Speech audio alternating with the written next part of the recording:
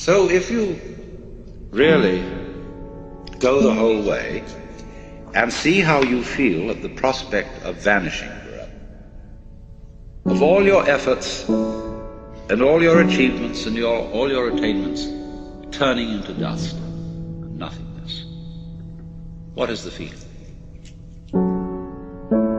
What happens to you? That's what it's going to all come to.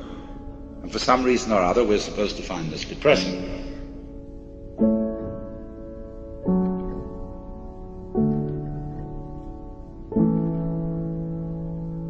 Do you see, in a way, how that is saying the most real state is the state of nothing?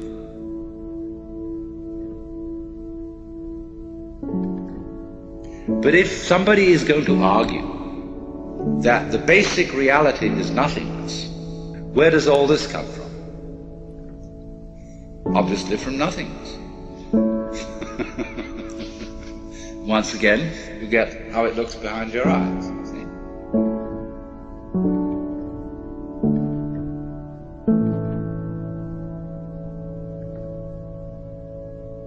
See? So in this way, by seeing that nothingness is the fundamental reality, and you see it's your reality, then how can anything contaminate it?